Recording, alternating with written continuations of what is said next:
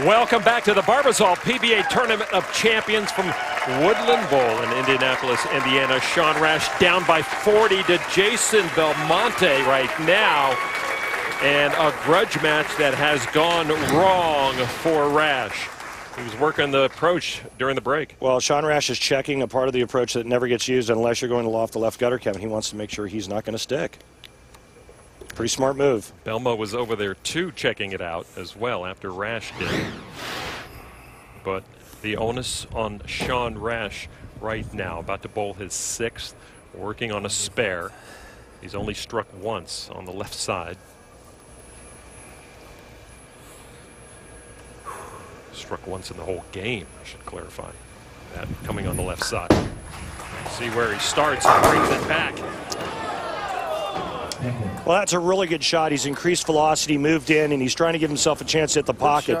But therein where lies the lower rev rate of Sean Rash versus a Belmonte, a two-hander. He doesn't get the pin carry.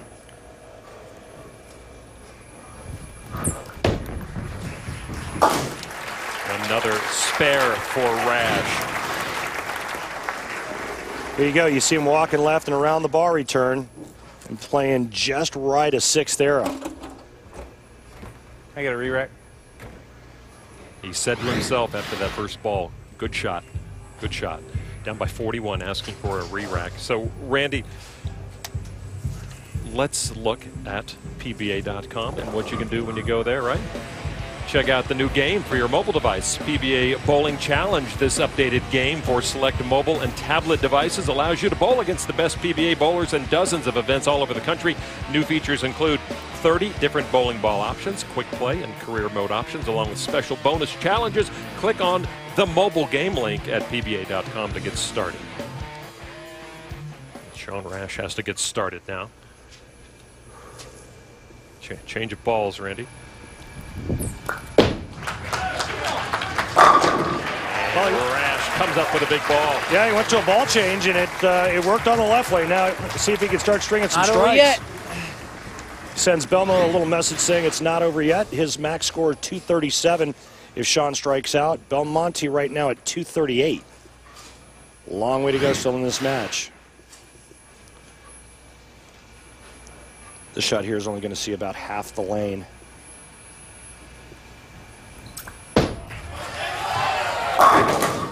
Wow.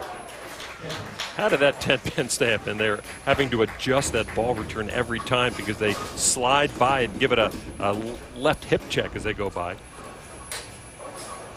Well, the step pattern that Jason Belmonte uses to walk around that ball return is pretty impressive. What a great example of the skill, strategy, and reading ability these pro bowlers need. As these lanes break down, it's like changing a putting surface mid-putt. Just to be able to adjust, pull every tool out of their bag. And so far, Belmo's done a better job of that here in this match. One of the ways to open up the lanes is by having that third step in a 5-step approach actually go to the left. Watch Jason Belmonte here. There it is, third step.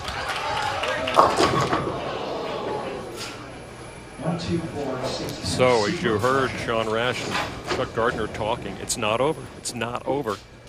And this one is not over. Well, Belmo gets it wide. He's going to get the ball over here in the head pin and throw it over into the 610. Key cleanup for Belmo. Oh.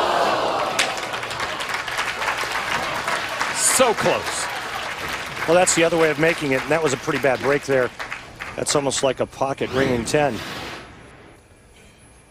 Watch Rash on the right of your screen.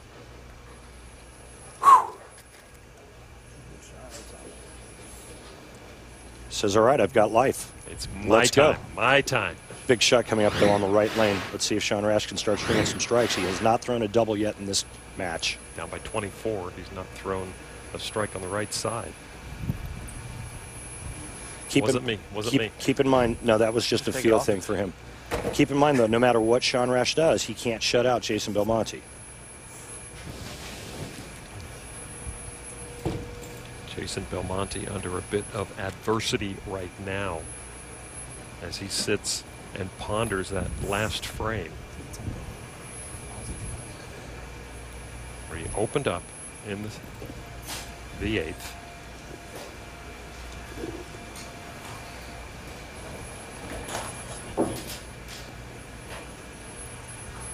I didn't touch it. And adjusting the ball return there. Yeah, the sweep just came down by accident. Something triggered the reset button. Sean didn't ask for a re-rack. He said he didn't touch it. Key ball for Rash. Can he get himself back in the match? You heard him. You heard the answer right when he released the ball. So Sean can't take advantage of the open frame by Belmonte in the 8th. Has not doubled. Has struggled on the right lane. Pretty good strategy. Pretty good strategy by Jason Belmonte. He dictated who started this game. He made Sean Rash start the match on the left lane, which makes Sean finish on the right lane. Nothing but troubles on the right lane. A frustrated Sean Rash down by 24 as he gets set to bowl his 9th.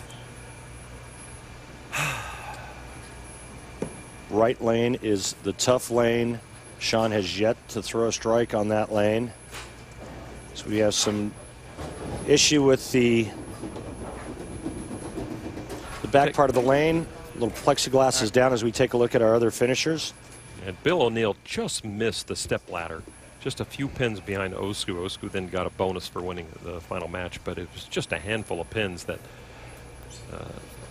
O'Neill missed. And you see number 20, Doug Kent, just inducted to the Hall of Fame last night, still bowling strong. Rash now trying to get something going. And that could be the swan song for Rash. Yeah, it's over. For all intents and purposes. He went to the weaker ball. He gets it a little bit right, throws a pretty good shot, and the ball was just too weak down the lane. Leaves the 2-4-8. Belmonte, even with the open frame, in complete control. He's going to move on to face Pete Weber. The question in my mind, is there enough room on the lane for Pete Weber to get his ball to the pocket? Pete can't loft the gutter. He told us last night he can't loft the gutter. He'd be in trouble if he had to, he said, yeah. And if he can't get deep enough and find some oil left to get his ball to squirt to the right and get back to the pocket, he's going to have to try something to the extreme right side of the lane and go really, really straight. Belmo, just a formality now as he makes that dance left. And that does do it as Belmo looking forward to going back-to-back majors on the PBA Tour. And a sweeter victory he could not have asked for here in the semifinals against Sean Rash.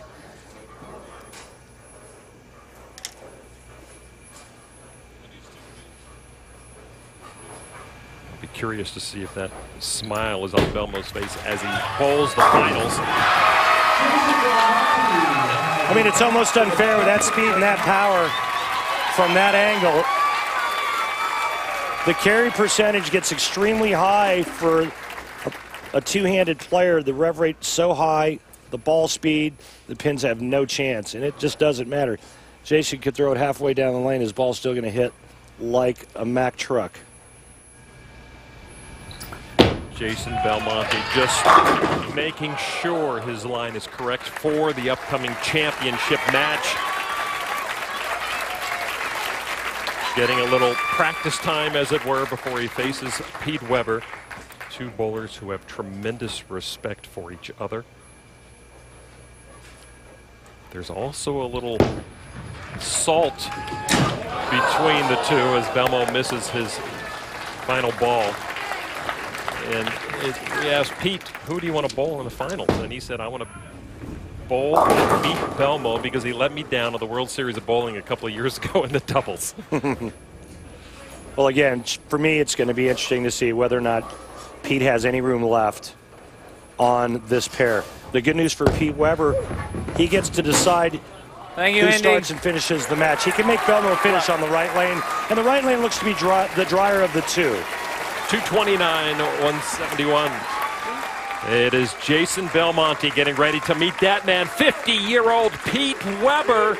Can he make some history by joining the great Earl Anthony with 10 major championships? Jason Belmonte, looking for his second major in a row, has something to say about that.